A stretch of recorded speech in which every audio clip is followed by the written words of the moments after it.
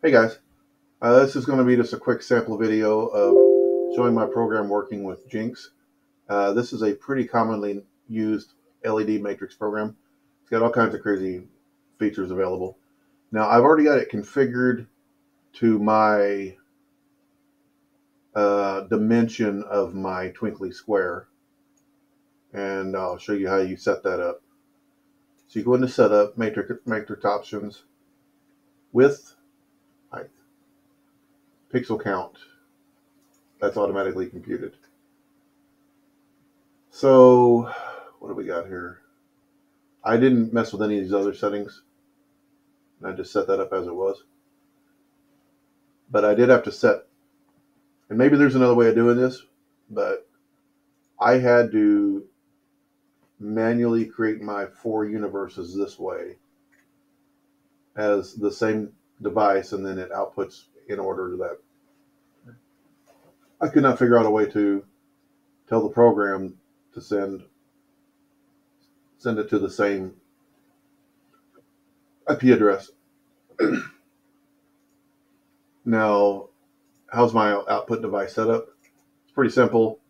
Tell it the device type, it's Artnet, IP address, and then you uncheck broadcast, and you don't have to send Artnet sequence numbers.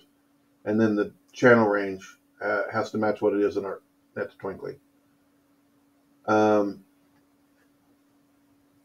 My matrix is 8 squares. As you know, 8 by 8 squares in a square. And that gives you this many pixels,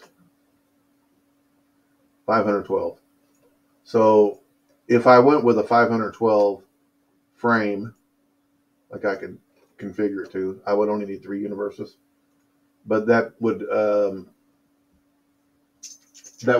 not the default setting in Xlight, so you don't have to change that. It's just I'm going to end up using an extra universe just for basically 4 pixels, which is a little weird, but whatever. So anyway, here's my 4 universes. Now the next thing you have to do, and this is the part that killed me setting this up. You're not outputting at all yet, and you can't actually output anything until you set up an output patch. Now what this does in the program is it tells it which one of these squares goes to where in what universe. So in theory, I could completely map this manually, 1 square at a time, to the obnoxious mapping that a Twinkly Square gets. But you don't actually have to do that because I have added a feature that sorts the Twinkly Square mapping. So it will come through as a normal grid. Now you have to reboot the program after doing that, but it only has to be done once. And after that, it's good. So let's assume they're in order, and I'll show you how to use their fast patch. Otherwise, it takes absolutely forever to do this. Okay, so starting in this corner, let's say fast patch. And this is not intuitive at all. So 32 by 6, let's say. I can't do the whole thing at once. And then say starting at universe 0. First channel is 0. And you have some options here too if you want to zigzag and stuff, but that doesn't apply to what we're doing. So let's go ahead and hit OK on that. And it's going to properly channel map me. See it changing over here as I go. All the way to there. Now I'll need to set universe 1 up now. And this is where it gets a little pain in the buddy. So now I'm going to set universe 1. And the dimensions are the same. But I can only do 1 because if I do more than 1, it's just going to put the square straight down. So X, as long as X is long enough, and go to 1. And then you hit OK. So now I have filled this all the way up. And the last channel used is 65 on Universe 1. You need to know this information. You're going to come over here, hit Fast Patch again. It will start on 66. But you're going to have to reset this again to 32 and say 10 or whatever. And still on 1 and hit OK. Now we've run out of room again. This one is the last that it assigned. Now let's go to this one. And we're going to fast patch this one. And it's going to be Universe 2. Make sure Y is only set to 1 again, or you're going to mess yourself up in trying to do this. Hit OK. Last last channel used so far is 35. Let's go over here. Fast patch. It's auto put in 36 for me. We're going to do dimension X is 32, Y is 10. And hit OK. Now here's where it's annoying. So now we have these two squares that were not sent because we're running 510 channels. So now I'm just going to go ahead and do these two manually. 0, 1, 2.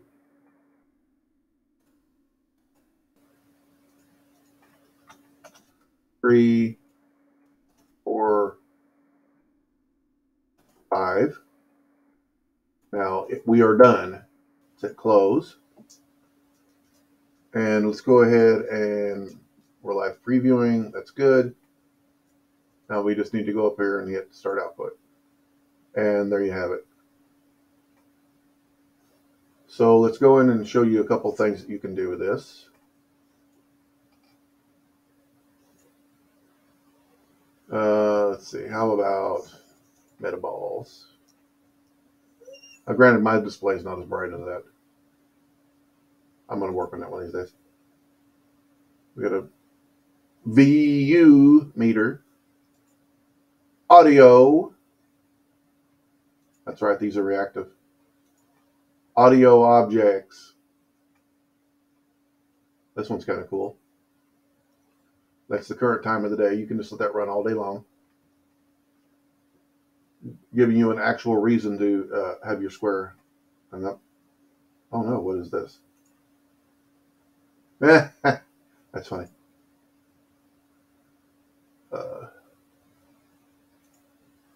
I know our other Twinkly hacker, Fook, Han, he'll recognize this from the old unpacking on Commodore 64, which is what that's supposed to look like. Let's see what else we got here.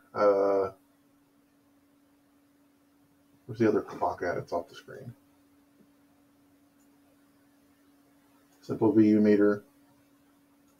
Simple audio waveform. Color scrolls. So now, there we go. There's the clock. And weirdly, you can like mix and match this stuff if it's on top of each other. I'm not super familiar with how to use all the stuff in this program, but as you can see, it can fade back and forth, blackout, plenty of fun stuff. And now you have the option of using this with, well, with your Twinkly devices. I designed it to use with the square specifically, but you can use it with any grid. That's what the program's designed for. It's for matrices. So there you go. I hope this gives you guys some more use out of your Twinkly devices.